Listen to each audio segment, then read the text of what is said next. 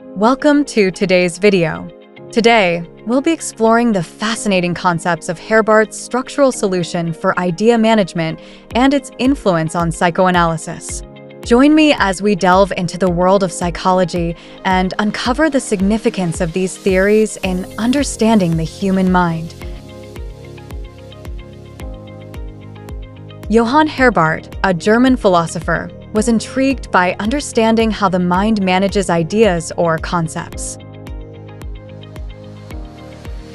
He introduced the term Vorstellungen, encompassing thoughts, mental images, and emotional states to describe ideas. According to Herbart, ideas are dynamic elements that interact with each other. Similar ideas attract and combine, while dissimilar ones weaken and may sink below the threshold of consciousness.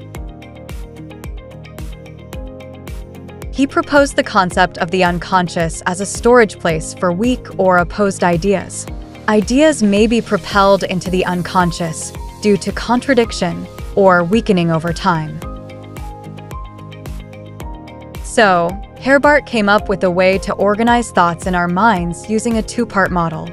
Freud later used Herbart's ideas in his therapy methods. By blending Herbart's concepts with his own, Freud developed psychoanalysis to help people better understand and deal with unconscious thoughts and feelings.